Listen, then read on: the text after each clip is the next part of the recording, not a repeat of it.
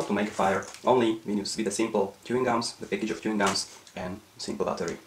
Okay, so just watch how to do it. It's very simple. Just take the paper out of the chewing gum. I will use scissors for today because of time, but you can use knife or whatever you have.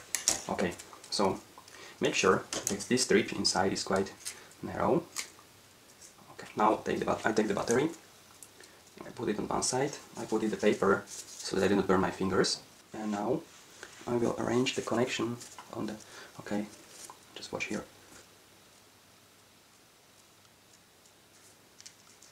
Okay, so need to connect it. Okay, you can see. When I arrange the connection, the fire is on. How to get such a big egg, okay, inside this bottle without any touch. I will not even touch the egg. I will just put the egg on the neck and it will jump into the bottle without any touch of my hands, like this, you see? Okay, there is already one egg. Fire, and look, I'll put it inside, not getting there.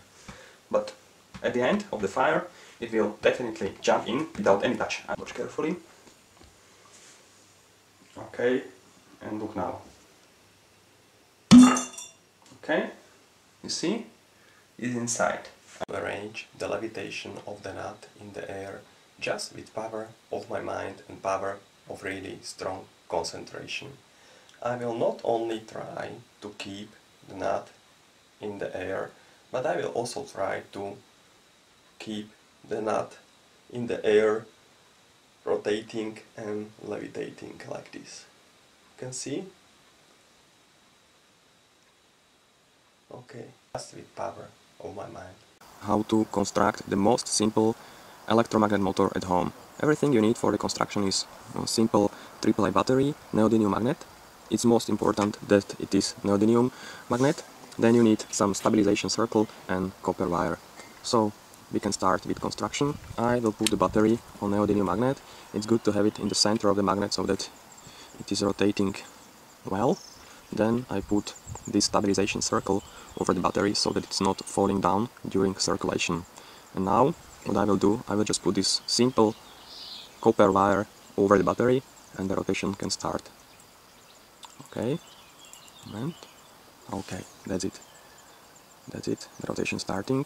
And now we can see this is how the homemade electromagnet is working.